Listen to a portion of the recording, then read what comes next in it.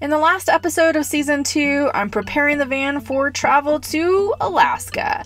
I've teamed up with Gordon White from Edge Van Works to complete some major modifications like an eguard to protect the underhood generator, a grill guard, and a swing-away spare tire hitch, and more. So stay tuned to see all of the modifications that I did and get you caught up on all my travels from Texas to Utah before I hit the road to Alaska.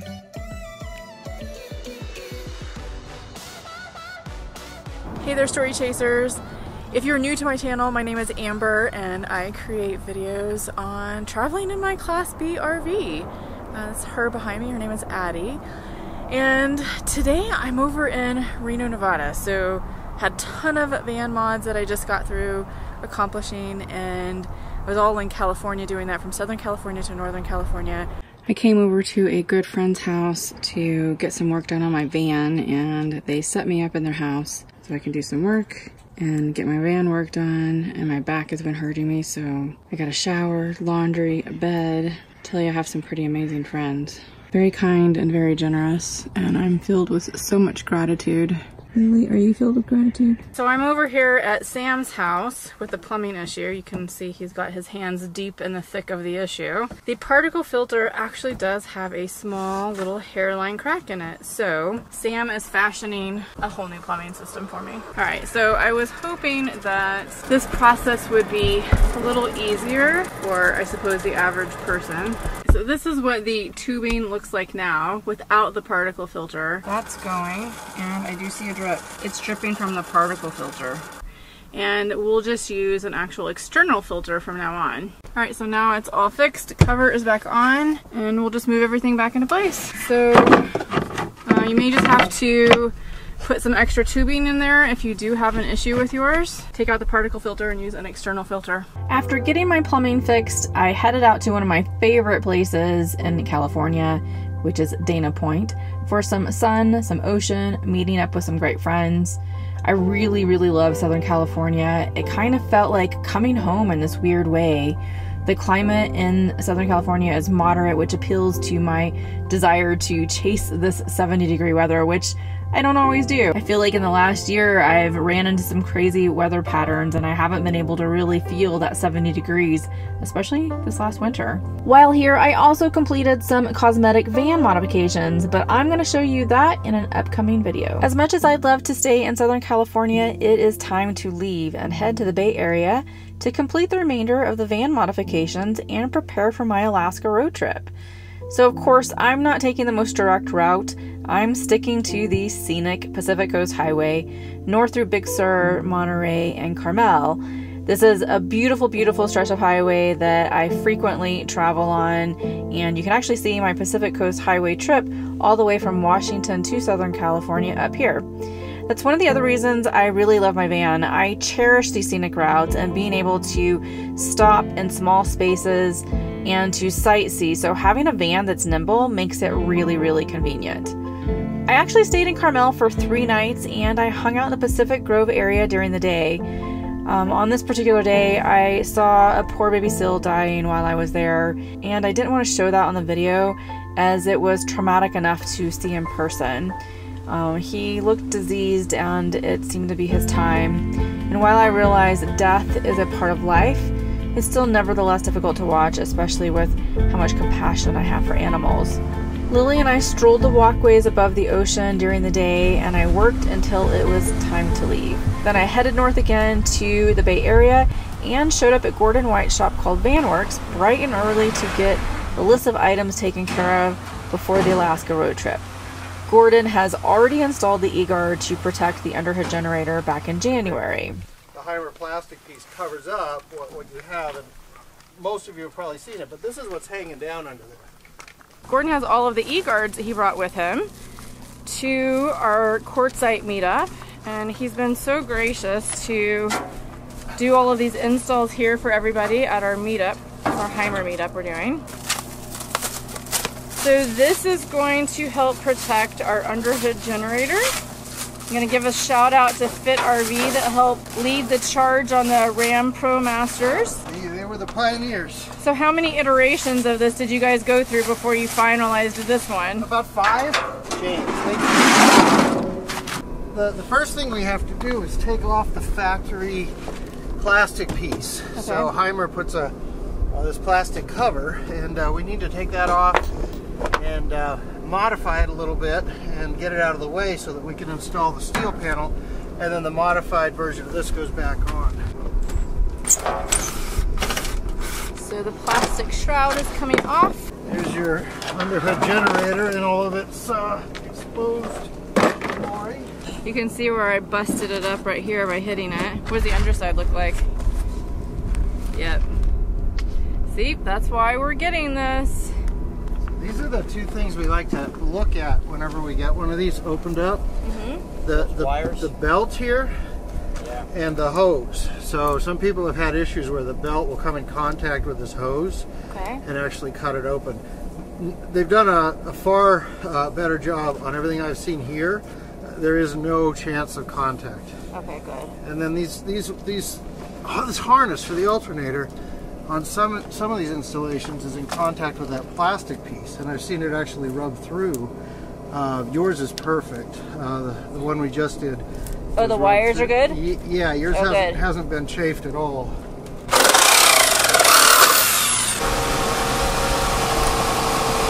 Looking good. Perfect.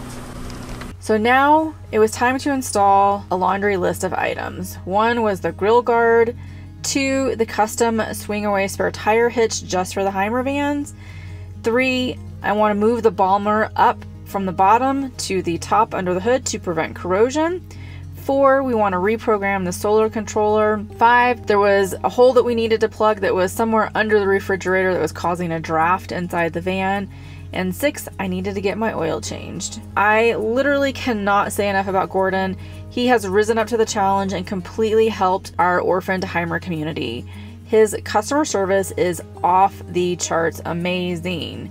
I mean, he came all the way out to the Hymer meetup in Quartzsite to install over 25 eguards for all of us because we really needed that protection to our underhood generators and volt start, which was compromised because of the plastic shroud that Hymer had installed that didn't really protect the underhood generator. I've had my eguard on since January, and I feel so much better about traveling to places like BLM or National Forest roads where it's a little rougher and chances of accidentally damaging components is a lot greater. So now that I have the eguard, I don't worry about that anymore. I'm completely protected and I feel more confident even when pulling into a parking spot nose in. The other item that Gordon customized for our van is the swing away spare tire hitch. This actually solves the problem of having to lift that 75-pound mount and tire and utilizes the existing secondary hitch receiver. It has a simple lever to unlock the arm, then you pull up the knob to release the arm and pull the tire out. You can see that you won't be able to fully open the door against the side of the van as you previously could have, but that is a very small sacrifice that I'm willing to accept to be able to carry a spare tire and still be able to access my back doors all the time. Now I can actually carry a spare tire with ease, which I wanted to make sure I had before my Alaska trip. So if you have a Hymer or any kind of van, make sure you click the link in the description or the pinned comment for Gordon's information. He works closely with all of us to come up with solutions to our needs, and again, I highly, highly recommend him. The last of my modifications took place at another Hymer owner's house in the Bay Area. We installed a bug screen to keep bugs out of the radiator, a foam window seal to keep dirt and dust from coming through the back doors, and a side note, I'm still not sure why that's happening, and I need to address this with Ram, but it's happening on other Hymers as well. And an ultra gauge to digitally monitor the engine temperature instead of relying on the analog system, which we have discovered may or may not work, so I'm trying to avoid any accidental issues. Matt and Terrell, a huge thank you for your invitation and helping me out with these mods. Well, all of my van mods have pretty much come to an end. I'm still over here in the Bay Area of California, and I've had an amazing time here. I've had so many people who have helped me out. Oh my gosh, I've been able to mood shock at 2 different places, but I think I'm finally ready for Alaska. Yay, I'm so excited. So I got everything done, and I'm gonna actually put a video out that shows all of the features and modifications and things that I have changed on my van. That should be coming out here shortly, so stay tuned for that one. I'm excited. I'm actually going to be planning my Alaska trip here soon. I'm doing one more thing. I need to get my oil changed, and then after that I'm headed to Salt Lake City. We got love that we'll never need to hide. Love will always rise above. Whatever comes, we will be just fine. If I am yours and you are mine, take my hand and let's fly away. Guys, let me tell you, I have not been by myself since December, I think, or not been in cities. So not been in cities and not been by myself. And I am the true classic introvert where I really need to have that alone time to recharge. And I wanted to get back into nature, and can you see behind me? It's a beautiful mountains, yay! Ah, I love it here. So last night I got here into the Reno, Nevada area. I'm just west of it, and I came through the Tahoe Forest Mountain Range, I think is what it's called. And I'm actually at a Cabela, so it's not like I'm in a parking lot. I stayed here overnight.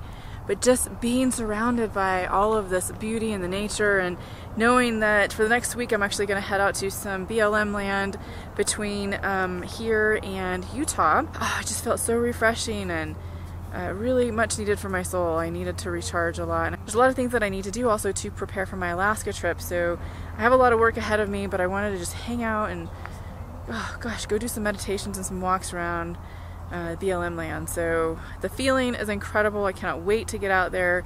I'm headed there today to Winnemucca, I think. So we'll see. The reviews look pretty good on it, and I think that the place has a good internet service. If it's just spotty, it's not too bad, because a lot of stuff I'm doing doesn't really require the internet, so I'll live without it for a couple of days. It's probably going to be good for my soul. So this is definitely a gratitude moment. Look at those mountains. Beautiful. I love it. I'm so glad to be here.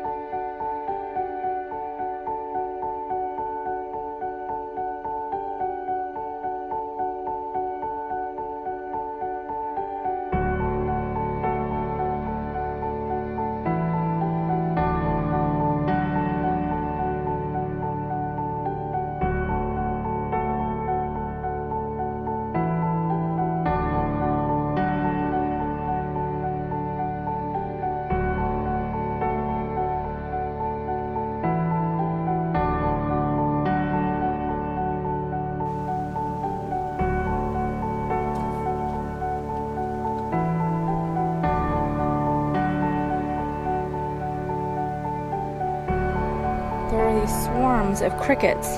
They're called Mormon crickets. These things are all over the road. Like everywhere.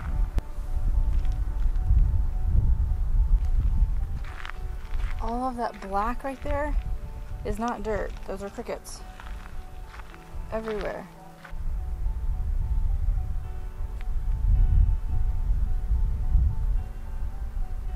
I was actually by my rig eating lunch, and I saw all of these like crickets walking by my van. Tons of them. And I was like, what is going on? It was the weirdest thing. So I came out here and saw all these crickets everywhere. It's like, I can't believe it. There's just a ton of them. And this guy stopped because he saw me like looking at them, and I think he thought something was wrong. And so I asked him, like, what is all this? And he told me they're Mormon crickets. I'll have to go look it up. But my internet is not doing so well right now. Got a little bit to get a cell signal so I can make calls, but no real like looking things up a lot. But it's beautiful here. This is in Winnemucca, Nevada. So the first couple of days I was here, I literally slept a little bit, meditated, and just enjoyed the area. It's so beautiful. You can see you've got a little bit of snow up on the mountains over here still, but there's a river. Do you kind of hear it? There is a river down here. I'll go down and check it out. Oh my god, they're everywhere. I cannot believe this. I can't step anywhere without maybe stepping on them. I kind of like to go down to the river, but I don't want to step on all of them. Come on, go, go, go, go, go. But look at these trees, so beautiful. And they've got these rocks over here that I've been meditating on in the mornings. You can actually only camp here for 3 days before you have to leave. And this is at the Water Canyon Recreation. It is considered BLM. It's free, there's nothing you have to do to sign up. I think there's about 10, maybe 14 spots, but they do have pit toilets, which was nice, so I could dump my tank, which I really needed. Also, they have trash, which is really nice. So it's just south of the town of Winnemucca off of 80 in Nevada. And if you've ever been on 80, you'll know that it's kind of a weird drive. Not a lot in between, can be a little bit dreary, but it's beautiful landscapes in a lot of places. Alright, so I just showed you all of those Mormon crickets, and they're actually climbing my vehicle right now, so I'm a little creeped out. I don't think I want to stay here. It is ridiculous how many there are out there. They're like all over the rocks. They've invaded this whole area. There's probably hundreds upon thousands of Mormon crickets over here. And I was reading about it. Guess what? Highest concentration in the West, Winnemucca, Nevada, right where I'm at. So I'm gonna head off to some other BLM land. I know there's some more going east on 80. I just don't know where exactly because I can't get a good strong signal. So when I get into the town of Winnemucca, I'll check the internet then and figure out where we're gonna stay for the night. But yeah, it's kind of crazy. Look at that. They're just swarming everywhere.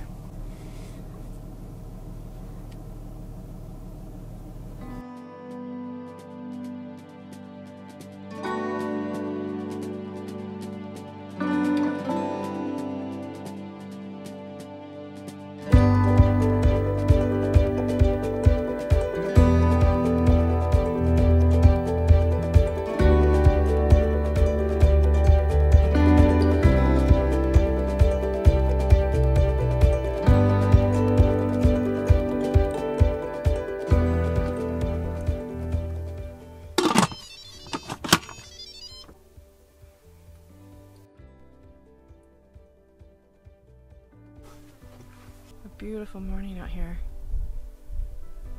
We got out here yesterday. What's going on, girl?